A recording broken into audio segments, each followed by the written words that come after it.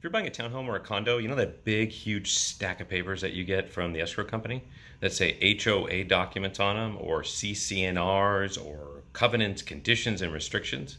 All those fancy things. Most people don't read them, and that scares the hell out of me. I'm going to tell you why that scares the hell out of me in 1 second.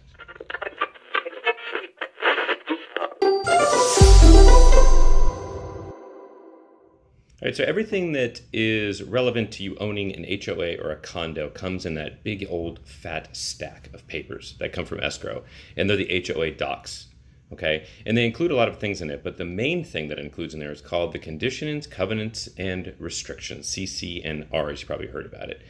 And I'm always surprised that a lot of buyers don't read those documents, and that is the rules of the game. Those are the rules of you owning it, what you need to do, what you can't do.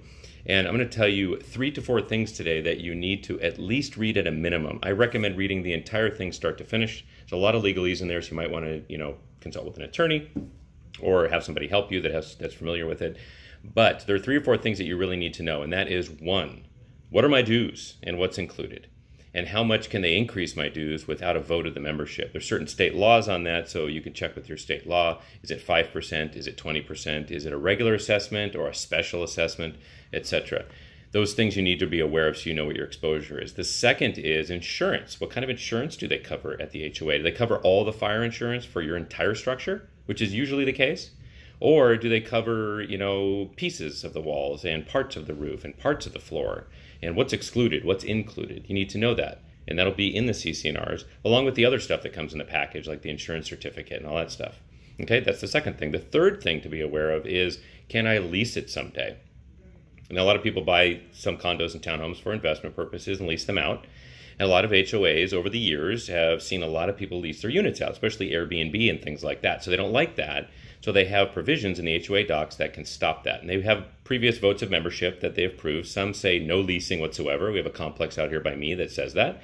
There's another ones that put percentages on it, like 50%, 30%. Some say no more than 10 at a time, etc. You want to know what that is in case someday down the road you are going to lease it. All right. And the fourth thing to be aware of, which is also equally important, that is, what are you paying for and what are they paying for? There's some complexes that HOA pays for everything, including cable and trash and utilities. Most of the time, you pay for all your own utilities, all your own cable, data, and all that kind of stuff. And usually the HOA covers the structure of the roof and all that stuff, even pest control most times. But sometimes, like on some projects, you cover the roof. You cover the walls that surround the property in the backyard, etc. So you want to be very clear about those. So those are the 4 things I want you to read for sure and focus on.